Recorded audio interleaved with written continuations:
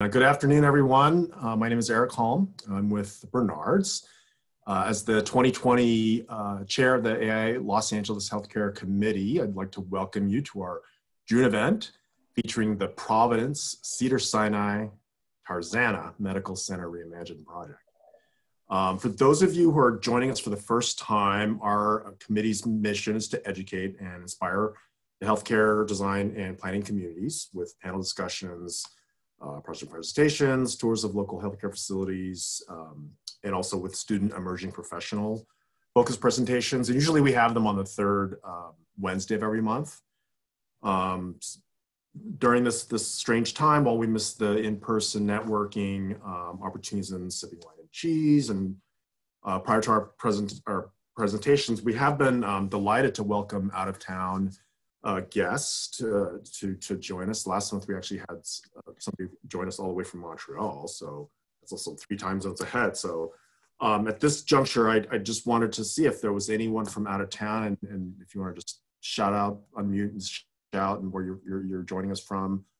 If anyone is, we welcome you. Thank you so much for joining us from out of town. If you are indeed, I heard somebody from Oregon earlier. Pittsburgh. Oh, wow. 3 time zones ahead. Welcome. All right. Anyone else? Okay. Great. All right. Well, welcome to all of you. Now I'd like to introduce to you my co-chair. You all know her, Hunvi Chen, and she'll announce our July event. Hi, everybody. Great to see so many faces. Thank you for attending. So I'm Hunvi Chen. I'm with HOK, and Eric and I are co-chairing the committee this year. So for the July event, the event is tentatively scheduled for July 15th. And what we wanted to do was, with all the current events going on, we thought that it would be great to team up with SoCal NOMA and do a moderated panel discussion about racial injustice and sort of everything that's kind of happening in our current events, and really try to focus on how it affects the healthcare design and construction industry. So we're currently trying to get our panel together, and I think who we get on the panel will really dictate kind of that conversation. But I think it's so important to continue these conversations.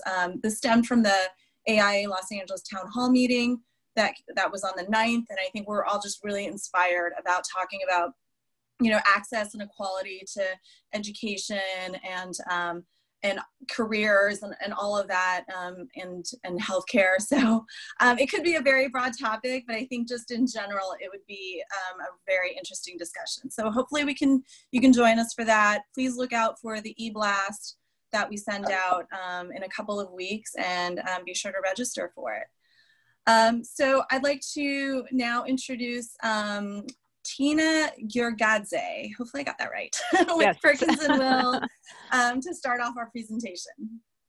Hi, I'm Tina. I'm a designer at Perkins & Will, and I want to introduce the project and the panelists for today's discussion. We will be reviewing and seeing the whole progress for Providence, Cedars-Sinai, Tarzana Medical Center project. And our panelists would be Russ Triplett, our managing principal. We'll have Vince Casson, who is senior design construction manager and real estate strategy operations for Providence Health and Services. We'll have Eric Chasmore, his vice president project executive for McCarthy Building Companies, and Mark Tagawa from Perkins & Will. He's a design principal on the project, and he's the one who designed the project. So I'll hand it off to Vince at this time, and he will introduce the project in full. Hi, good afternoon, everyone. Thank you all for joining us tonight. My name is Vincent Casson, and I am the representative for Providence Cedars-Sinai Tarzana Medical Center. I am honored to be here to discuss this amazing project. The Tarzana Reimagined project is hands down the most intricate and educational project I've ever been able to be privileged to work on. You will see throughout this presentation that we have construction taking place on all 4 sides of a functional hospital, multiple locations within the facility, and a large portion of the roof. As a designer myself, there's nothing better to being part of the design process and then building it. As Russ will tell you, we have experienced almost every type of situation on this project. The main building was occupied in 1972, before the creation of OSHPD and the regulatory requirements that we see today. The building has lead, asbestos, mold, manual transfer switches, and an aging central plant. We have had floods, electrical outages, fires, failed generators, failed chillers, a fan coil unit that rips itself to pieces, most of which needed temporary emergency backups, which we all had to jump through hoops to get accomplished. All of these items are due to the aging building and poor maintenance by the previous owners. And these are just a few of the many reasons for all the renovations in the new buildings. And I'd like to thank the team that's helped put this all together. And I will hand this over to Russ. Thanks, Vince. I'm going to go through and tell you some of the stories about the project. As Vince kind of alluded to, this project really has multi-layers of stories and issues, and it's been a real journey. So we're going to touch on some of the, I hope, more interesting elements of the journey. This is our project team. You can see up on the screen there. I think the point here, a few points, you can see the whole team, you can read it yourself, but to accentuate, the project started before us, actually. You can see Taylor Design there. They were actually on the campus working away before Perkinsville started in a master planning effort, actually. And the main members of the team, kind of the primary members, of course, are structural engineer, KPFF, and IMEG, doing different aspects of the project, Sisk and Hennessy doing the MEP systems, and KPFF doing civil, and Pam Burton on landscape. And of course McCarthy and their major subs, and I think that's the other one of the subtexts is McCarthy came on very shortly after Perkinsville came on to do the master planning effort to start the project and to give cost information and help with phasing and exploring the different options, and that led into and Eric's going to talk about this in much more detail, but it led into really having a robust integrated team where some of the major subs actually helping us and do our drawings and our designs, or in some cases executing the designs. We have a real mix of design build, design bid, design assist, etc. in the team. So go to the next slide. So the project is located in the Tarzana neighborhood of Los Angeles. It's if you're familiar with the San Fernando Valley, it's there near the intersection of the 405 and the 101. We're right next to the freeway. You can see about 3.5 miles from the 405 there in beautiful Tarzana, California. Go on to the next. So here's our site. Now it's noted as the original site plan because it doesn't look like this anymore. Half these, or a number of these buildings are gone. So what you're looking at is to the north, we've got Burbank Boulevard and the 101 freeway. You can see there. To the south, Clark, which is a smaller street. Burbank's a little more of a major street. Reseda Boulevard, just off the screen on the to the west there, and there's our site. The hospital is the bit that's ringed in red. You can see the different building numbers. Those are actually the numbers that we assigned with OSHPD. And the real key to understanding how the hospital is organized is those 3 blue buildings. I highlighted them a little bit in blue. Those are our original 1972 or so buildings pre-OSHPD. They're all currently SPC1 buildings. Well, some of them aren't SPC1s. I'll tell you why in a little while. And then you can see the additions as they went along. The other buildings 4, 5, 6, 7, etc. All the others actually are compliant buildings. So like many campuses, we have a mix of compliant and non-compliant buildings that needed to be addressed from SB 953 perspective, and buildings that were okay structurally. The original plan for the campus was to upgrade these 3 buildings to SPC2.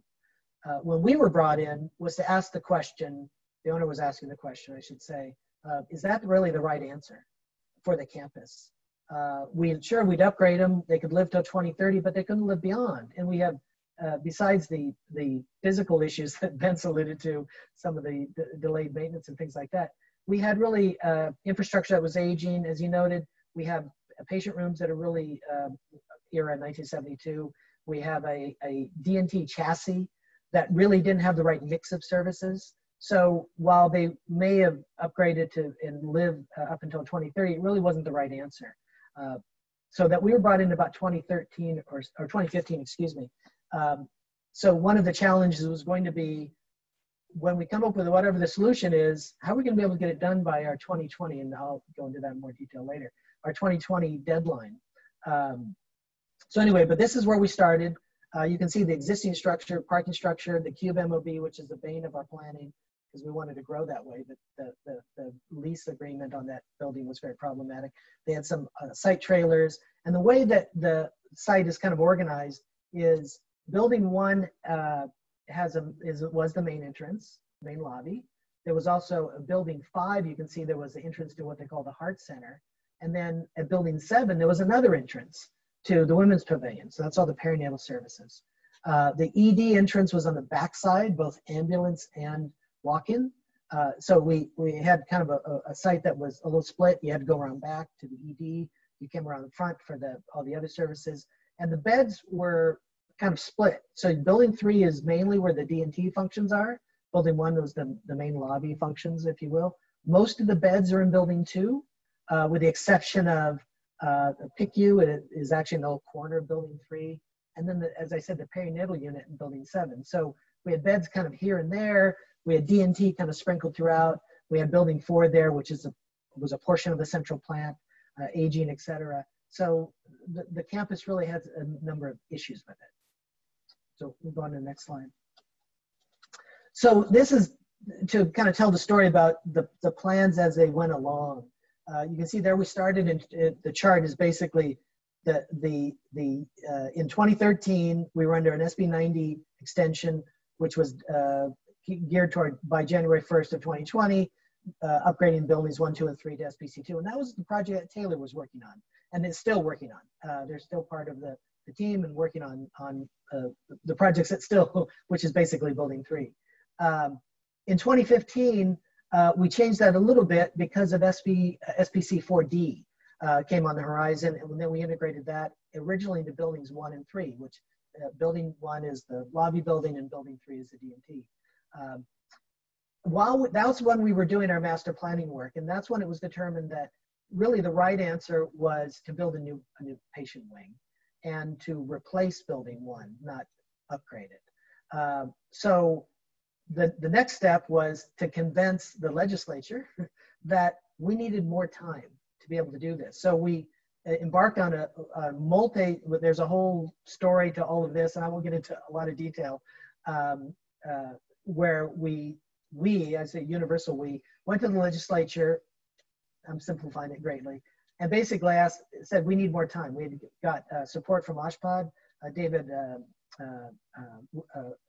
Robert David was supportive. Was the director of OSHPD, Paul Coleman, Chris Tokus, et cetera, were all supportive of actually what we wanted to do, because they understood that the right answer was not just upgrade to SBC2. And so through a lot of effort by various parties, we got AB 908, which only basically applied essentially to Tarzana. And that gave us the opportunity to get a couple more years to be able to build the new patient wing and replace the main building and upgrade building 3 to SBC4E. Time moved along, and then others got the opportunity, the rest of the state basically under AB 2190, to also have an extension beyond 2020 that many of your clients probably are dealing with now. And so we tweaked things a little further. Since it was available, and it actually was patterned, if you were to read the 2 laws, you'd see that they're very similar. 2190 reads very similar to 908. And so we went ahead and used 2190. And so the current compliances were building 3, our D&T chassis, which is a 2-story building, you'll see that in a minute, is going to be upgraded SBC4D. Building 2 will be replaced with our new patient wing as an acute care building. We're not tearing it down, but we'll replace it. And you can see those deadlines there that we currently have in the regulation. And then building 1 actually is already compliant because, well, it's gone. We took it down because it turned out that it was actually easier, as you can imagine, to upgrade building 3 if we got rid of building 1 so we can get to the outside of it and put our shear walls in. So there's a whole dog and pony show there, but we'll keep going. So the campus, as Ben said, is about 13 acres, built in 72. I think it was finished in 73, but pre-OSHPD. We have about 249 beds currently on the campus. About 240,000 square foot hospital, and then you can see the other buildings on site that we're in some cases in our way as we talk about our overall planning. But we ended up with a good master plan, I think, and we'll kind of explain that later. Go to the next slide. So this is by the numbers, if you will, and I think you can see the big issues there that to show our project cost, $608 million. That's what it's currently tracking at. And our overall, between renovation and square footage, we have about 71% of the total, the new total, 455,000 square feet. About 70-some% of the campus is being touched. So between our new construction, the patient wing, main entry, et cetera, and all the renovation, we only leave about 100,000 untouched. So a lot of work going on. It's all phased, as it would have to be to stay open. Bless the hearts of all the clinicians who are living through this, because it's a long process. So why don't you go on to the next slide. The next slide. There we go. Thanks, Russ. I just want to say, before I jump into the design, that while the project was designed in a pre-COVID and pre-George Floyd world, we are beginning to talk to the campus about how we can address, these dual pandemics. And, I really do believe that what we're all going through can really help guide us in creating a better project that can address both health and wellness, as well as equity and inclusion. That being said, what you see up on the screen are the project guiding principles that were created with the hospital leadership, as well as leadership from Portland. And what everyone was geared towards was creating a safe healthcare environment that's environmentally sensitive and sustainable, as well as flexible. Now, flexible means a lot more today than it did, 3 months ago. But at the end of the day, what we wanted to create is a facility that calms and comforts those visiting and those coming to the hospital for services. The site plan, as Russ had mentioned, if we're starting from the left and moving counterclockwise, the large block in blue is our 600-car garage that got added to the campus. That is actually completed at this point in time. Moving to the right, we have the new main entry and the new front door to the hospital in that sideways T shape. And we also have an expansion of the DNT on the far right. Now, while the campus has quite a somewhat large area that was undeveloped, there really was only one true location for a new patient tower, which is on the north side of the site, and that's also being hemmed in by the property and its adjacency to the on-ramp heading east for the 101. So as we began looking at the shape of the tower, what it really meant, given the conditions of the site, and what we could actually do with it, we really started to shape it according to what the site was telling us, and also really what the context was telling us, how it can move and position itself along the highway and become a new front door and a new signature piece for the campus itself. As we're looking at the site, Russ touched on this earlier, we created a better clarity between the public side versus the service side of the campus with the new additions to the hospital. So we have the main entry in a similar location, but rather than the public ED entrance being on the back side, we pulled that over to the west side of the site. Also maintaining the ambulance entry on the east, as well as service on the east. So we really tried to separate both public and service, using the hospital as a barrier between the two.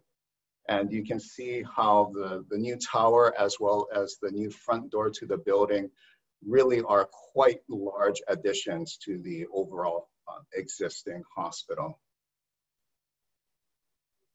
As far as circulation, public vehicular circulation is very similar to the front door coming off of Clark You can also come off of Burbank.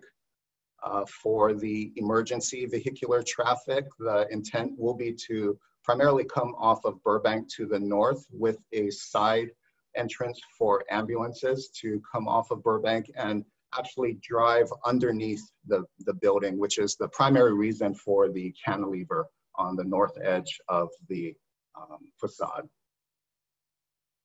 Service access to the hospital remains in a similar condition because of the nature of the existing service location and the central plant.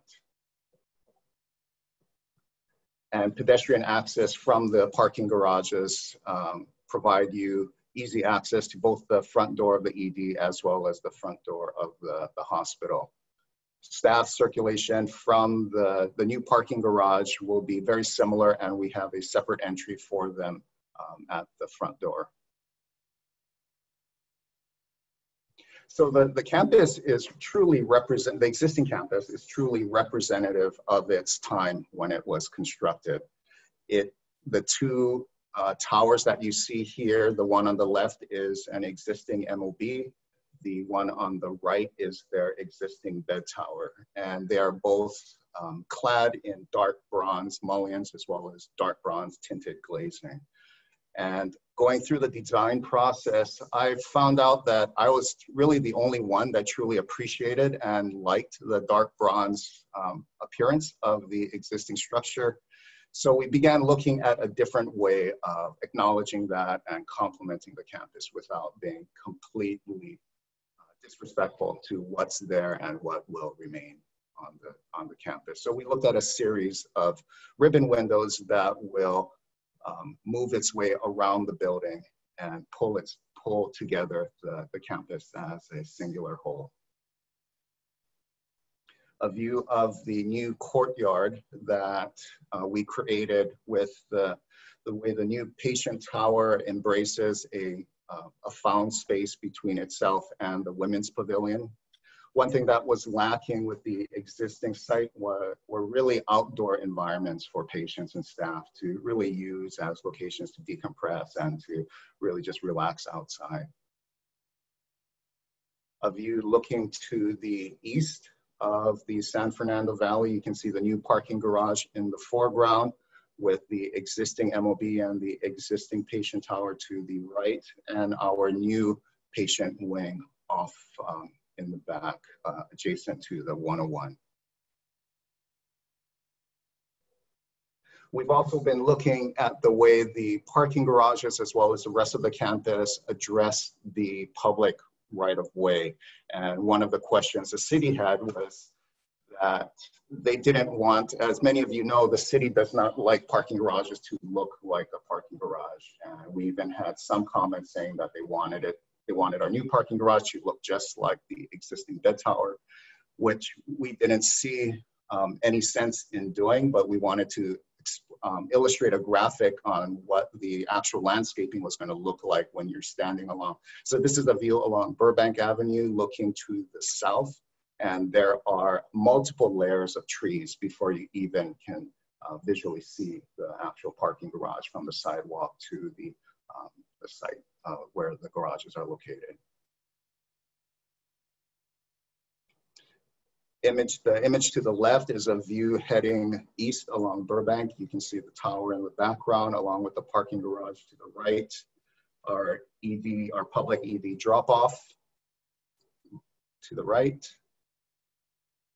And our new front door to the main hospital. And as Russ pointed out, our new front door collects the previous 3 separate entries and pulls them into a larger lobby that provides a single point of entry for everyone walking into the hospital.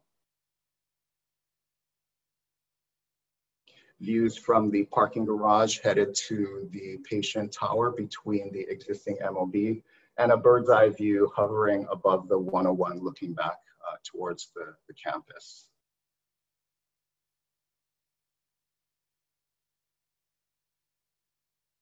And as you're driving along the on-ramp headed east to the 101, you will have a clear view of the undercut of the building that I pointed out earlier, which serves as ambulance access to the backside of the hospital.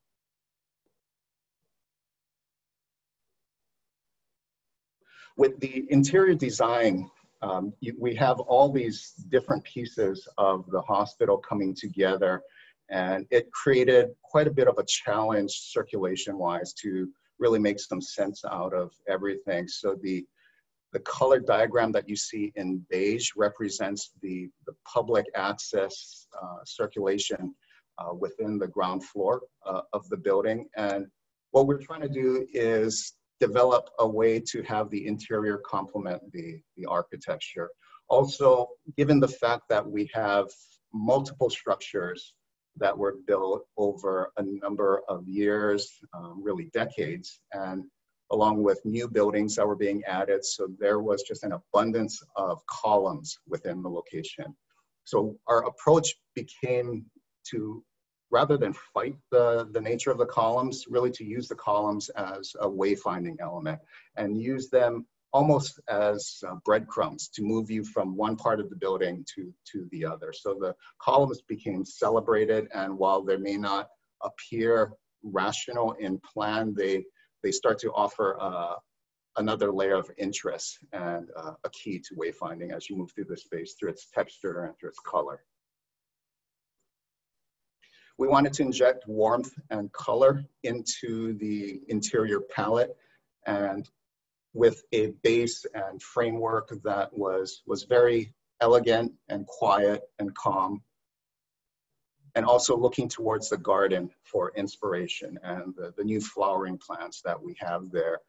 We decided to use that to pull color from the planting and from the flowering plants that are going to be incorporated into the garden and around the campus as accent colors for the project itself, and how that can work with a neutral palette that you see off to the left.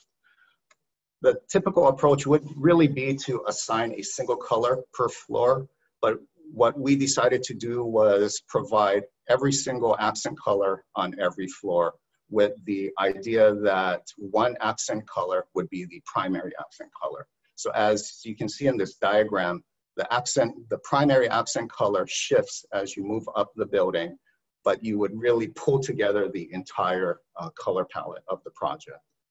And adding additional color to the pediatric floor, which is on the second floor, and even looking at ways on introducing graphics into it. So the graphics start to pull the project together and also distinguish itself for the children's floor. So back to the initial diagram that was up earlier. The planning, the color, the accents, and the wayfinding all lead you to the vertical circulation for the public vertical circulation for the building, whether it is in our new entry pavilion or the women's pavilion to the upper left, or our new patient tower, and how that can begin to radiate its color and gradate as you move away from the elevator core into the body of the building, along with patient-only service access moving up and down within the tower, as well as the DNT chassis.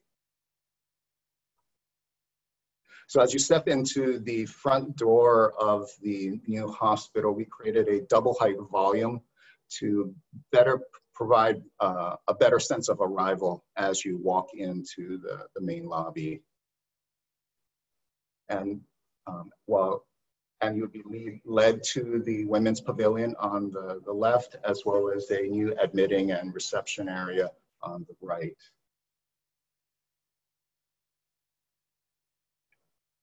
Our new chapel, which is just further in from the front door of the facility.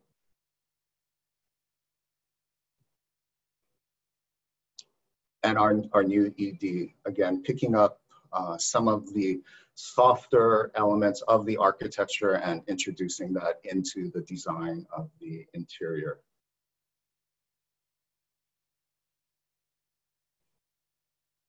On the pediatric floor, this begins your ascent into the building with a waiting area right off of the public elevators, and we have a children's playroom within the floor itself.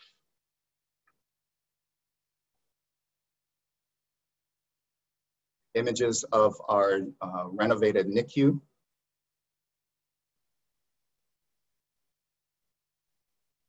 This is actually within the existing hospital itself, not a part of the new patient tower.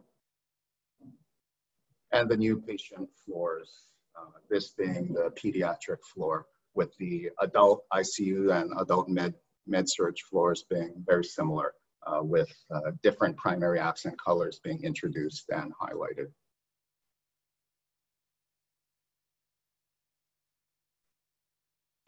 So kind of to tag on to Mark's explanation of kind of from a building and interior design perspective, how the project was approached, from a planning, the planning response to that, if you will, that went hand in hand.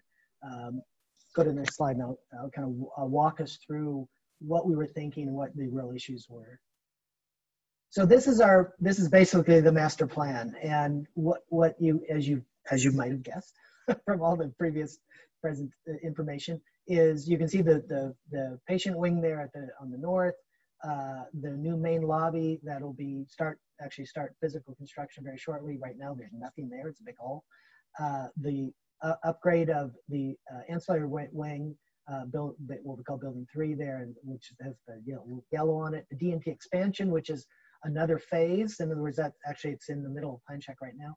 And then along the edge there, a portion of the central plant on the site. And as Mark says, the way the building's organized now is all the beds are on the north side. They're not split up like they were. Women's pavilion on one side, and in the new patient wing, all the other beds. The D&T the ancillary wing has now all the support and diagnostic and treatment functions adjacent to the bed tower. So it's a much clearer and more efficient way to organize the building, even though it's been built over many years. So go to the next slide. Yeah, so here's our stack, and on the right side of the stack, you can in the narrative there, you can see how the breakdown by floor, and we'll go through each floor, so you don't have to dwell on that. But on the left side, you can see just the tally of our licensed beds. So all those beds are new except for those 29 perinatal and the 21 NICU. As Mark said, the NICU is being renovated very carefully, actually, because if we do too much, then it triggers upgrades, and we'd lose beds. So those 21 beds and the 29 beds are actually existing. All the others are in the new building or new beds. So for a total of 200 beds, which is actually less than, if you notice, from the beds that they started with.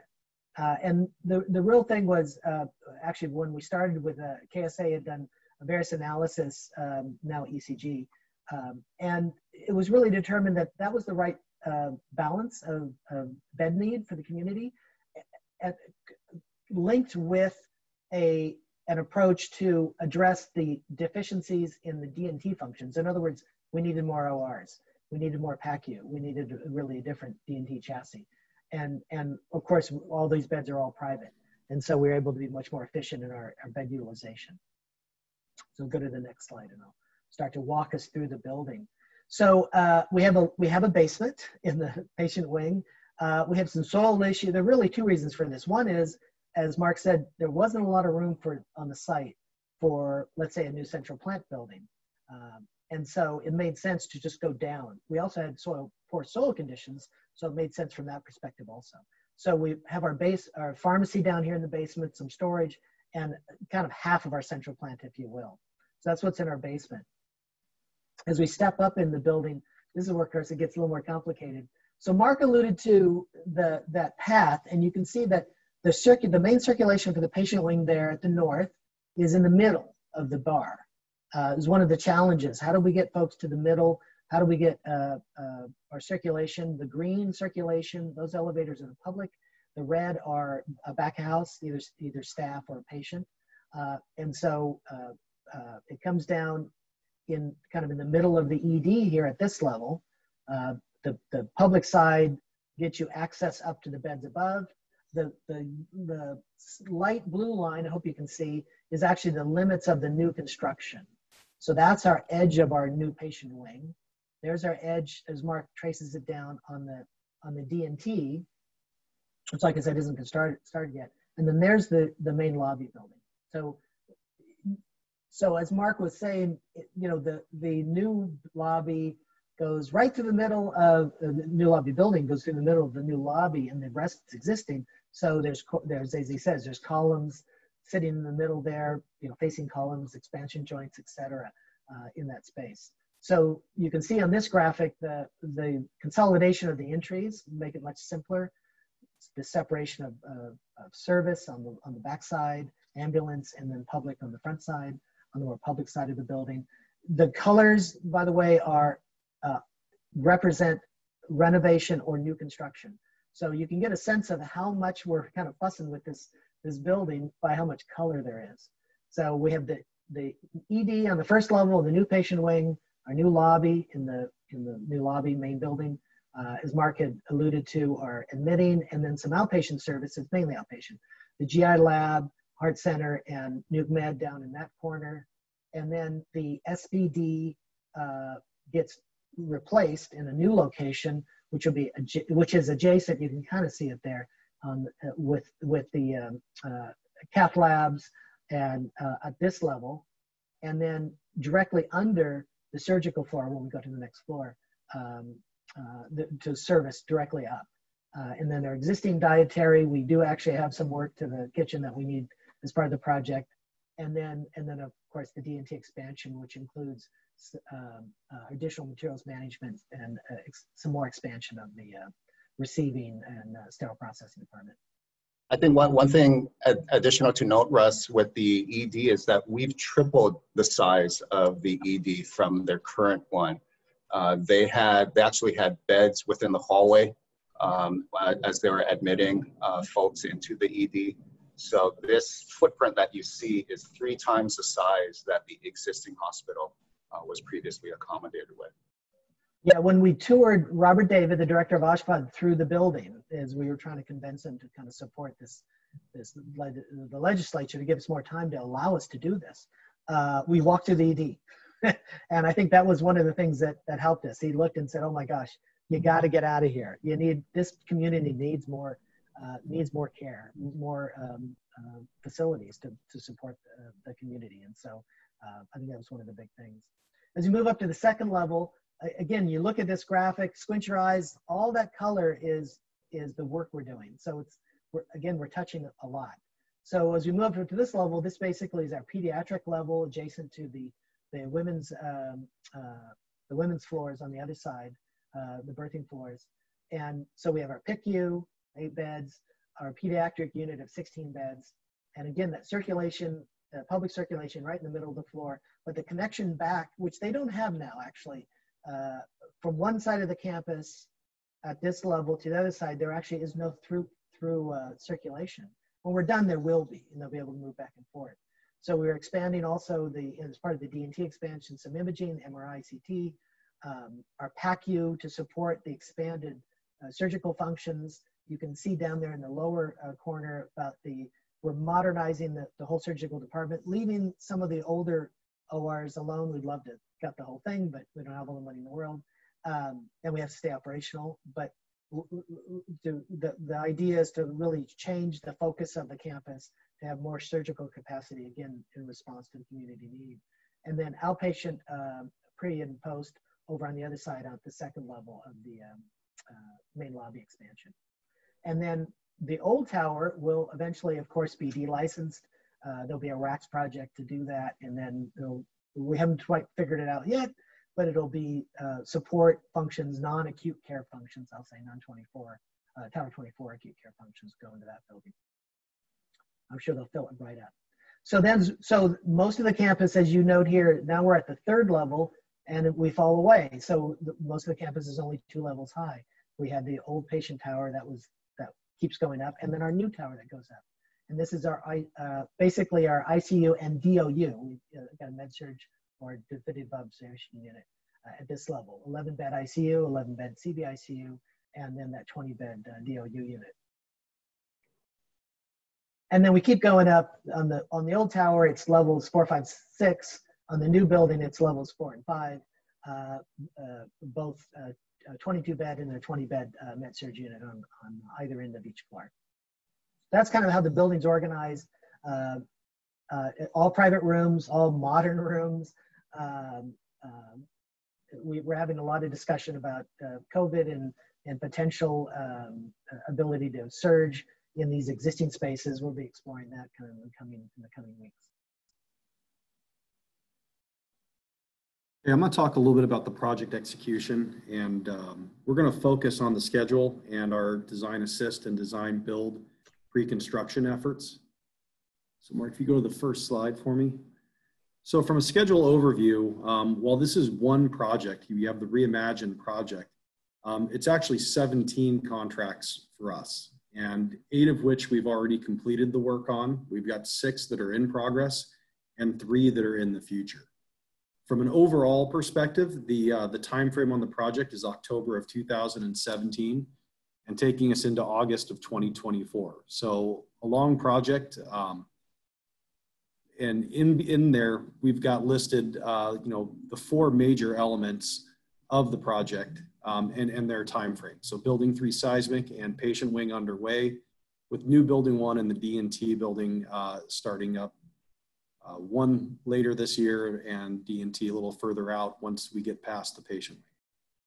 Yeah, there's currently about 20 open OSHPD projects between make-ready work, the collaborative incremental project approval for the patient wing, incremental for building the main building.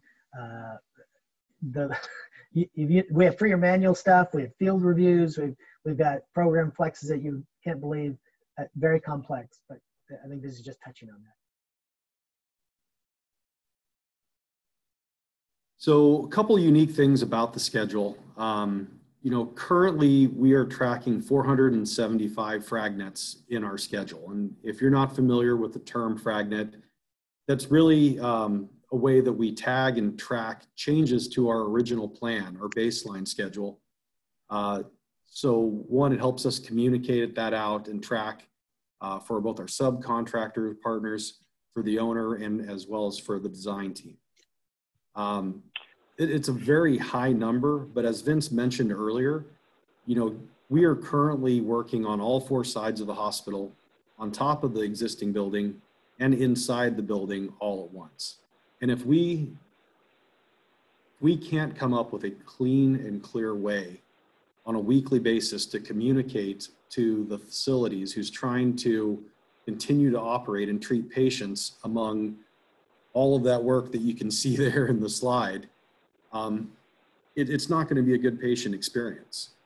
So what really I think you learn from this is, on a project where you are as invasive as we are on this particular one, it's critical that you remain flexible, that you have a high level of attention to detail, and that you've got a good path to communicate out. Each of these projects, while they may be their own permit and their own contract, all have some level of interconnectivity. And as each project is working through its own unique and individual challenges, whether it's existing conditions or anything else, little adjustments in those can start to ripple into other projects.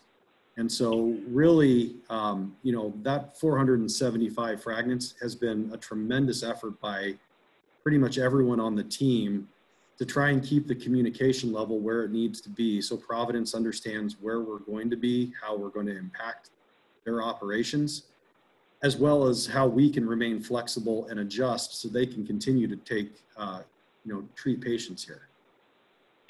Yeah, and another good example, as mentioned, the fragnants and the flexibility is COVID.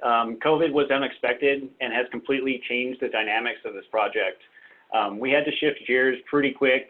Within the first few weeks, not only do we have to get the facility prepared for the surge, but we had to calm the feelers of our workers and our staff. We were fortunate that the hospital itself is a sterile environment and actually safer than going to your local supermarket. Within the first few weeks, we had to set up triage tents in the first floor of our old parking structure. We quickly had to rebuild some of the areas that we had occupied in order to do our seismic work. We actually shifted, the facility actually shifted their ICU to their existing PICU, which we had at one point occupied, and then turned their existing ICU into a COVID unit. We were able to do all of this with OSHPD and CDPH. These agencies actually allowed us to make these changes without a plan check or even a site walk. As a precaution, we have halted some of the work within the facility, but not only for the construction workers, but also to allow the facility to do what they do best, and that's actually treat the community in which they serve without the distraction of construction. So we are still proceeding with investigations in many areas within the facility, so we're ready to hit the ground running once this pandemic is over, and allow us to remain flexible to moving back into those spaces when it is safe to do so. Yeah, I mean, that's just a great example of one of the fragments that we've had to add into the schedule to keep our subs apprised of how the project's changing, how we're adapting to whatever challenge or unforeseen condition that we happen to get thrown at us. Another really key element to help really the entire team was dropping in the OSHPD calendar into our schedule. In the beginning stages of the project, we did not have OSHPD out here every week. We had certain people out here every week, but other people were every other week. And as we were trying to plan through, it's easy for us to keep our eye on when do we need answers or when do we need approvals to support construction. But you also have to slide the bar forward a little bit of when do we have an opportunity to get an approval to support construction.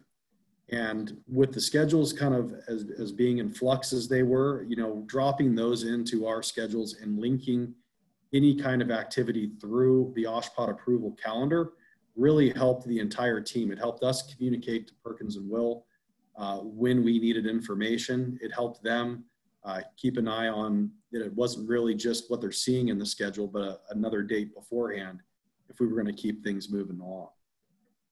So a couple metrics. Just high level of the schedule. Currently, we have a little over 17,000 activities in our schedule.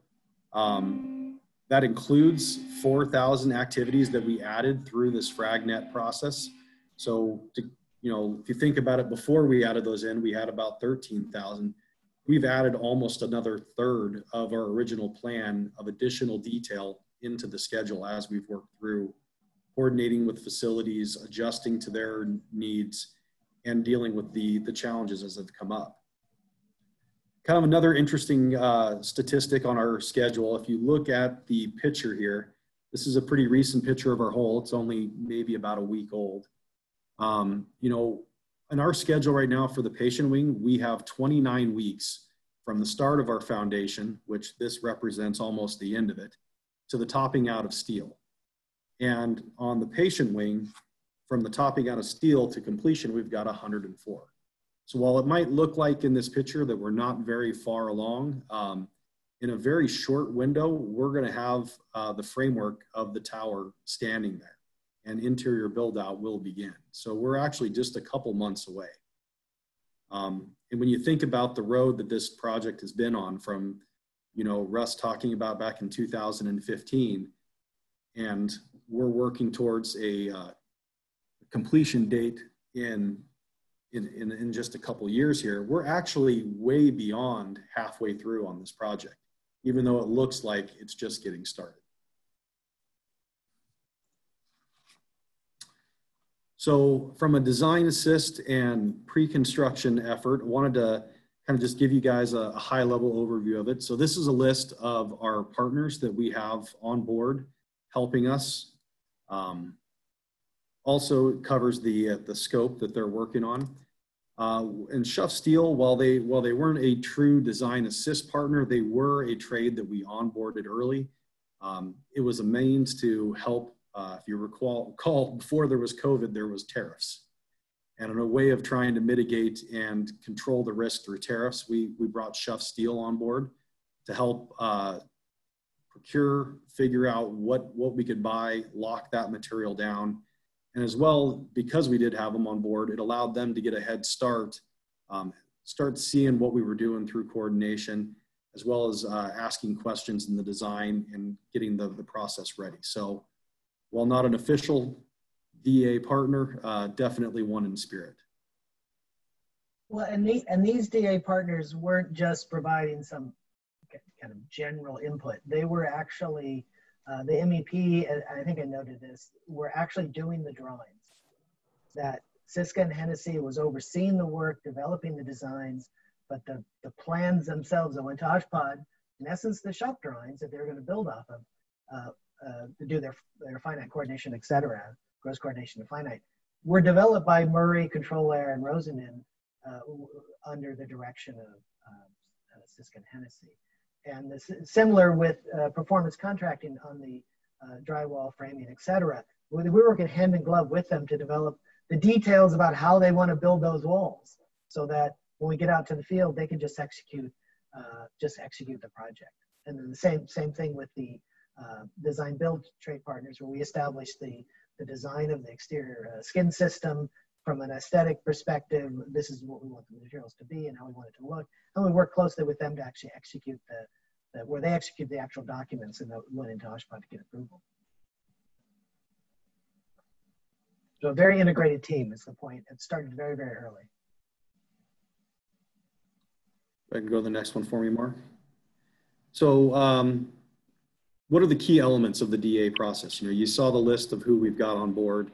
It was really a targeted existing condition investigation to help support the design and figure out what we were working with from an original starting point. It was constructability reviews of the documents. There was the modeling, which was the genesis for moving forward, as Russ was just saying, into the document generation for what gets submitted to Oshpod, and as well as cost management. While not originally part of the pre-con effort, one thing that we did start implementing, and we saw the value in it, was virtual mock-ups. So, you know, we look at plans every day, and things that might be intuitive to us in 2D, looking at elevation and plan view, may not be as intuitive to others. So, you know, in this picture, we've got one of the medical providers in the VR mock-up, looking at it and converting that 2D space into a 3D, you know, environment that she can interact in.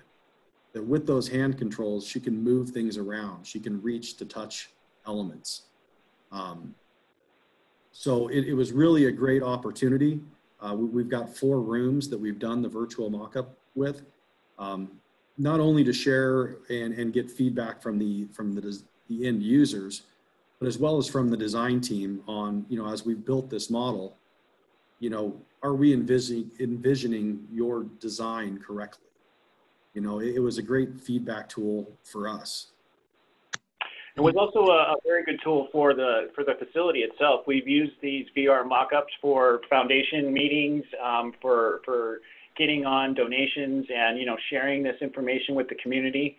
It has been very beneficial to us with, you know, getting the community really excited about the project and the you know, overall benefit that it's going to help throughout the community that it serves.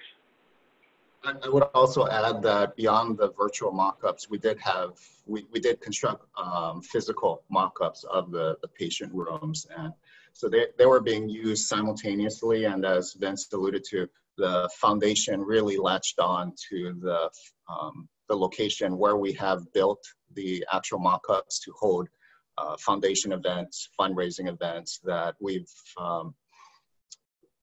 assisted in maintaining and assisted the foundation with their schedule.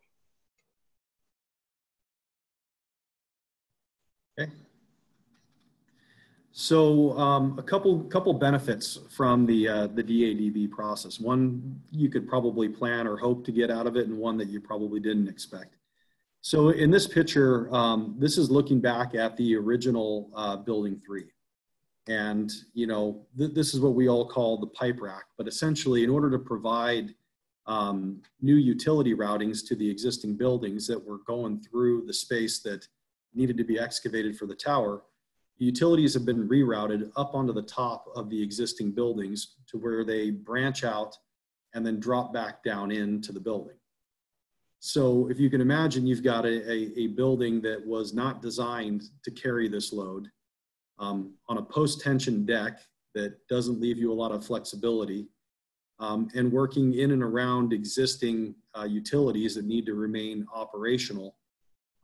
It was a real challenge. And this did not start as a portion of the job that was design assist or design build, but it was definitely a portion of the job that received a benefit from it. By having a team that had already formed, had been working together in a collaborative environment, and that also happened to be working on the make-ready portions as well, you know, we were able to leverage that team into helping figure out solutions to making this happen. And this has probably been one of the more complicated utility routings that I've ever seen or had a ability to be a part of.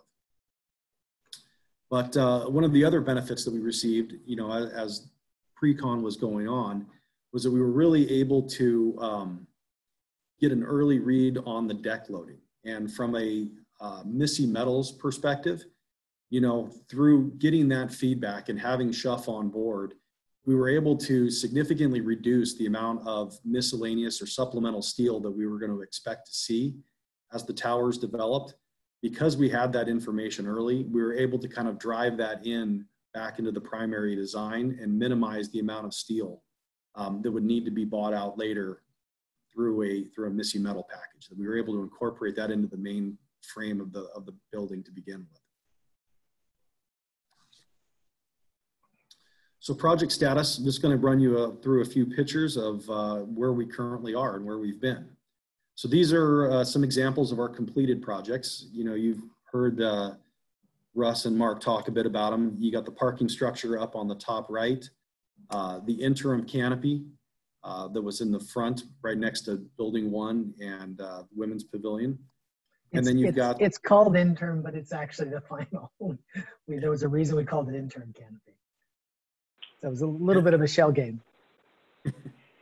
And then you got the interim pharmacy as well. So, you know, examples of work that we've done outside the building, right up against the building, and inside as well. We've got the start of the patient wing. This photo is about a little over a week old. You can see over on the right hand or the west side of the building, some of the rebar. That was our 4th and final foundation pour, and that's taken place. We've got the start of the perimeter walls. That'll be wrapping up in about another 5 weeks or so, and all in preparation for steel to start in August. So it won't be long before the end of the year. We'll have this frame up, and beginnings of the building will be standing there. So I wanted to jump in here and just as a kind of a fun fact, as part of our EIR, we were actually required to have an archaeologist, a paleontologist, and the local Indian tribe, the Kazi Nation, on site whenever we dig. Luckily, we haven't found anything that would stop the project, but we have found some fossils that were marine organisms that lived about 10 million years ago. We also found a few trash pits, and because of the age, they actually had to be hand dug and itemized. Which did slightly delay the project, but we were able to work around that. Some of the artifacts found in the pit included glass medicine bottles dating back to the 1938, and other bottles that range between 1920 and 1960. They literally had to itemize, you know, leftover food, chicken bones, different types of items throughout this trash pit. So it was pretty interesting to see that process.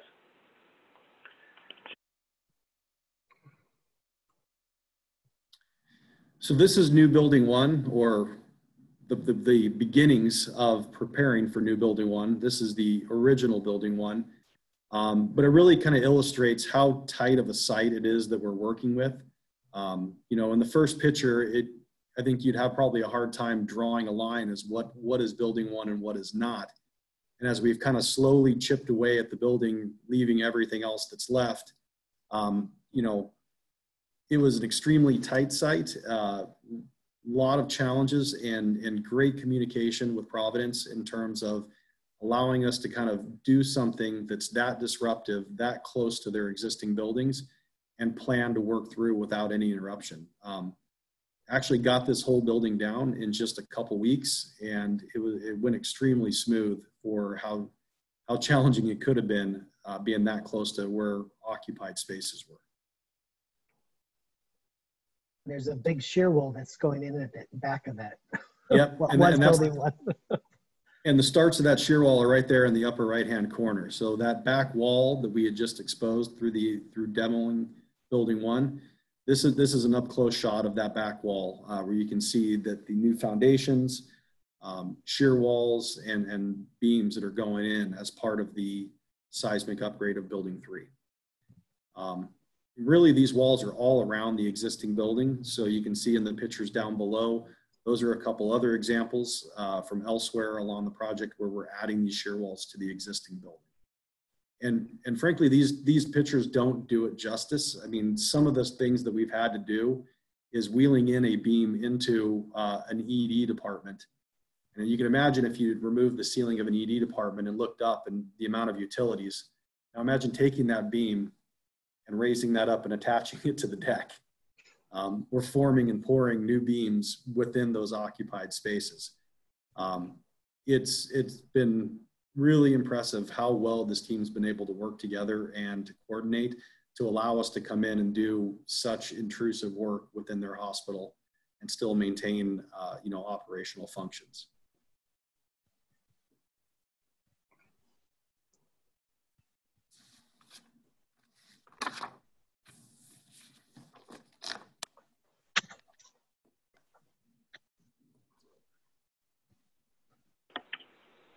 So lessons learned, I think that I think if you ask any of us, we'll have probably different answers to this question. One of the big lessons learned for me was really never stopping to ask the question, is it possible on the project?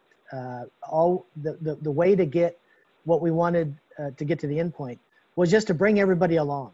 So whether that was Robert David to bringing him along, and legislatures, or you know, OSHPD folks to say, look, this is the right answer for the community, for the hospital, to the entitlements we had to go through, which we had every possible thing you could do, to the program flexibility request that made the ability to actually keep some elements of the hospital open, moving a NICU into a ICU, moving the PICU into a PEDS unit, things that just didn't sound very feasible. But we kept asking the question, bring people along with you, and it's amazing what you can do. Agreed. And from the facility side, you know, and lessons learned for Providence as a whole is you're really doing an assessment of our existing utilities and trying to get an understanding of what items, you know, are nearing end of life, which items do we need to be prepared to back up if something happens. You know, just something as simple as shutting off a breaker could have, you know, long-lasting results. So just making sure that there's an assessment in place and, you know, a knowledge of what's going to take place moving forward. I would just add that on a project like this, you know, probably the biggest lesson learned would be to expect the unexpected, be ready for it, try to plan for it. You know, I think we spend so much time trying to put together the perfect plan. But it's not going to happen on a job like this. You just have to be flexible, be ready to react, and do so with great communication with good partners. Yeah, I would agree with that. You know, being nimble has been key to the success of this project. You know, Russ mentioned that we started back in 2015. I think we finally settled on a master plan direction, I believe towards the end of the year, had some semblance of an idea of the planning and the overall size of the building in March of 16. And I think within 6 or 8 weeks, our land use attorney wanted to begin the entitlement process. So we needed to complete the design of this hospital really within less than 2 months, the architecture of it, just to get it into the city of LA. And that entitlement process ended up taking 2 years. So we had to really be quick on decision making, be nimble with the design, and our interaction with the campus administration as well as leadership of the healthcare system.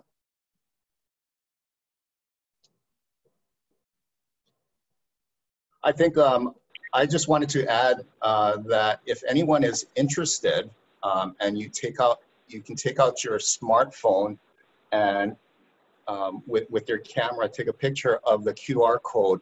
It will kick you to a link that will provide you with not necessarily VR, but 360-degree views of several locations around the campus. And we created this for the ceremonial groundbreaking that we had in February of this year.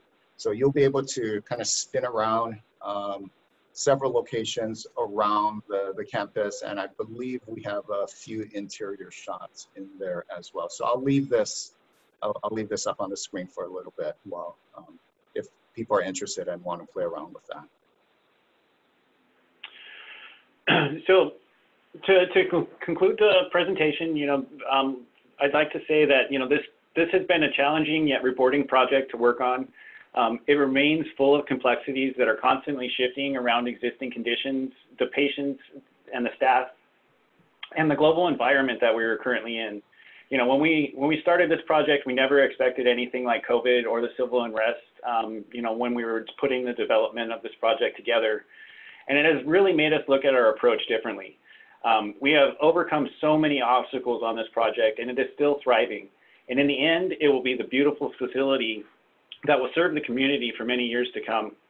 We have too many partners to name all, so I would like to conclude in thanking Providence, Cedars-Sinai, Pacific Ironclad, Perkins & Will, and McCarthy, as well as all the other companies that work hard daily to make this project a success. And thank you all, and I hope you have a great evening, and I'll go ahead and open it up for questions. Thank you so much, everybody. Eric, I'll just help get this Q&A started. So we still have 76 people on this call, which is great, and we have a lot of questions. We'll try to wrap this up in 15 minutes, but we might go a little over. So again, if you have a question, you can put it in the chat box and I'll read it off, or I'll ask you to say your question in the group, or you can use the raise hand feature and we'll start a queue there. So I actually went back to the chat, and earlier on there was a question from Carl Sonnenberg. Carl, you had a question on the exterior and noticed the gold and bronze window trim and fins, and wondered if Mark can elaborate on that section a little bit more. So Carl, you want to unmute yourself if you want to elaborate on that question. I think that just says it. I just noticed the gold, and I was wondering if he'd mentioned he liked the 1970 buildings, and wondered if it was a nod to those. That's all. Thank you. Carl, yes, it was absolutely a nod to the dark bronze of the existing hospital.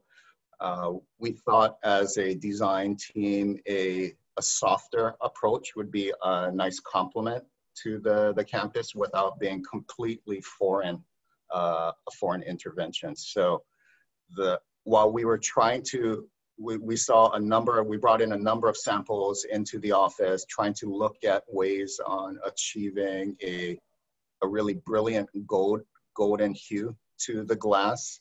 What we were also concerned was how that would feel being bathed in that kind of colored light coming into the facility. So we're looking at a number of ways at achieving the color. One was a two-tone laminate with color on the exterior, and it would be rather neutral on the interior, so you wouldn't have that gold coming through and bathing the interior space in a golden hue.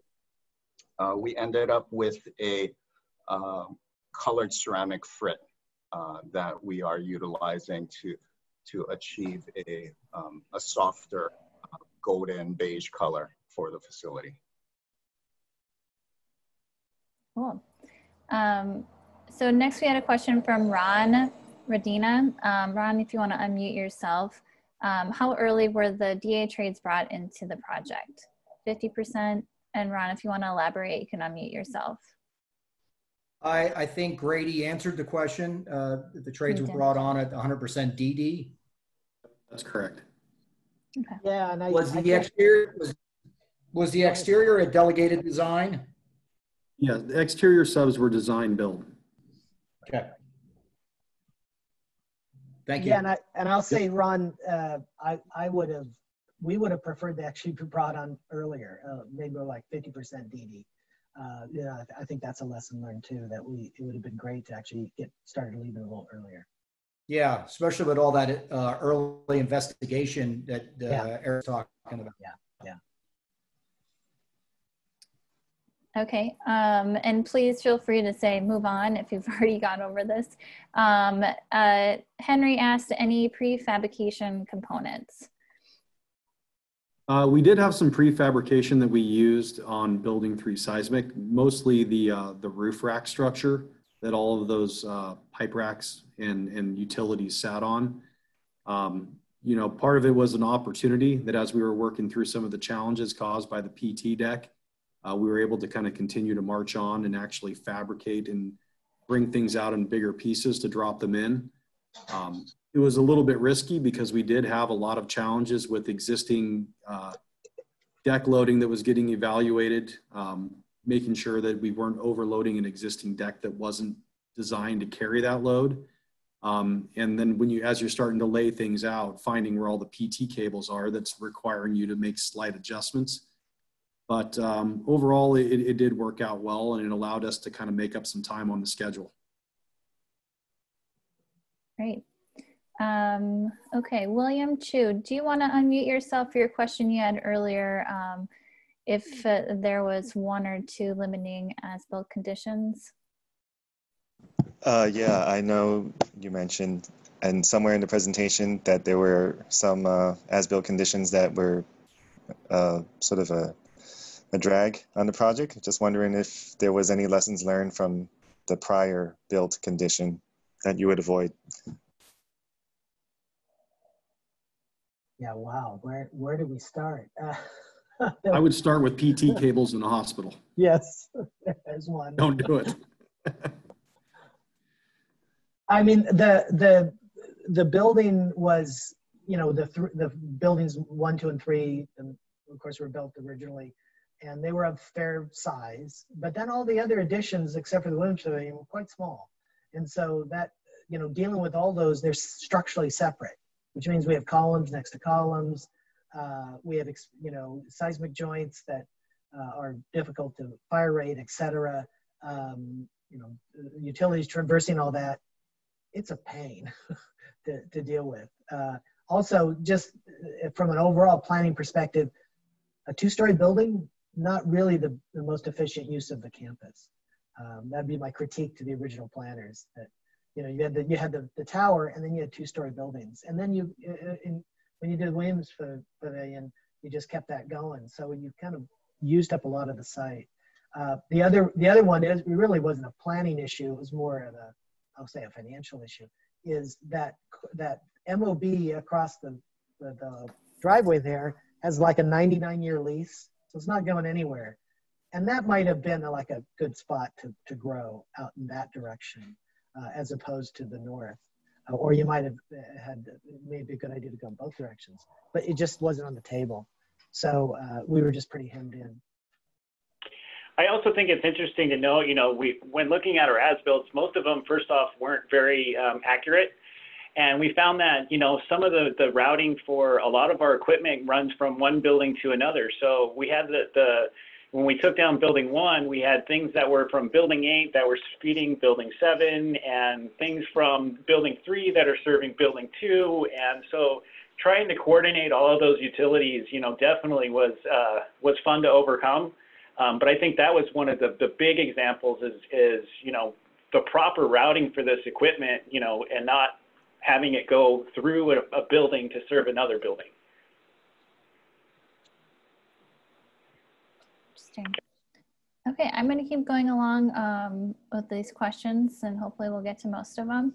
And I'm so sorry, I don't want to mispronounce this name, but Ji Xiao from ZGF, you had 2 questions. If you want to unmute yourself and elaborate on them.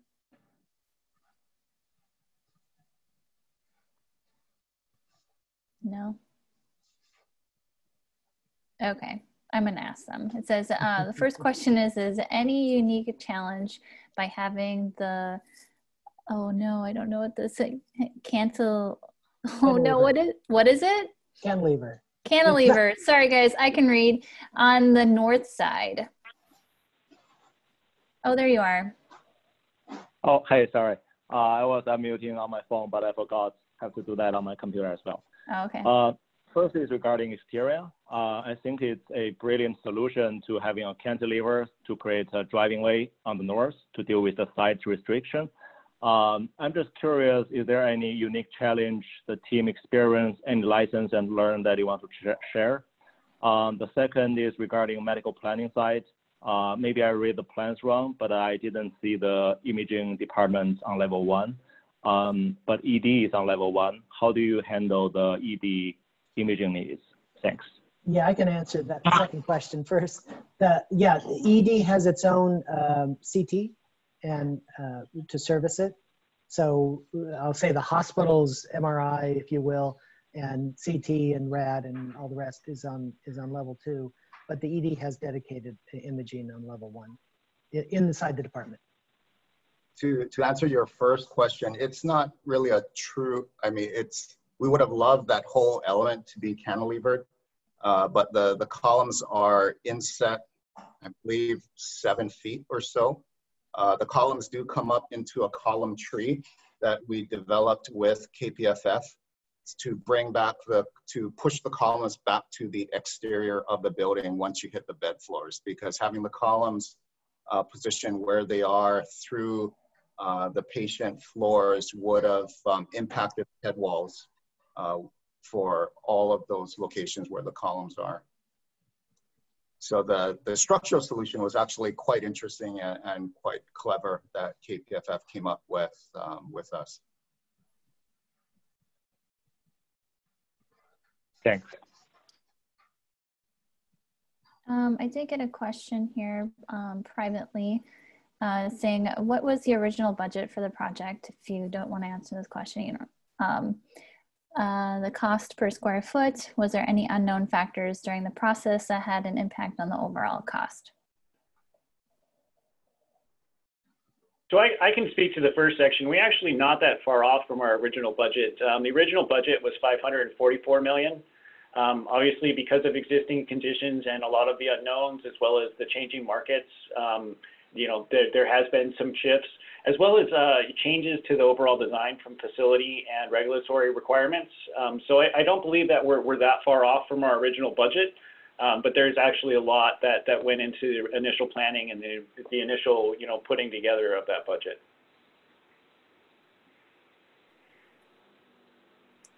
Okay. And then Stacy Hooper. Stacy, if you're still with us, do you want to share your question with the group? Yeah.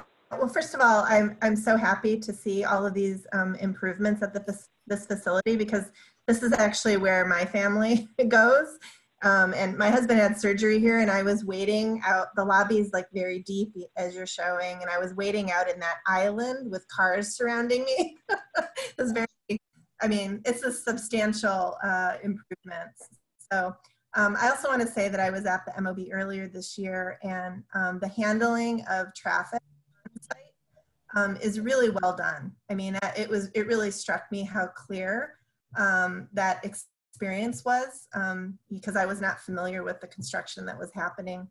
I did want to ask a little bit more about the decision to locate the parking structure where it is, because it's pretty far, and the existing parking structure is already pretty long.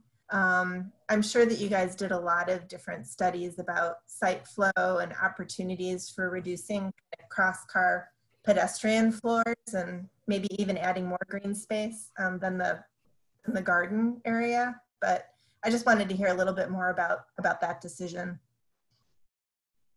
So we did look at a number of locations for the garage, and that ended up being the best suited during the master planning effort to hit the required counts that we needed for the campus. The bigger idea for the garage being located there is that patient parking will move into the garage that is closer to the hospital, and staff parking will be taken into the new garage. So again, focusing the experience on the patients and giving them the shortest distances to the garage, to the hospital, and locating staff and physicians in the garage that's further away.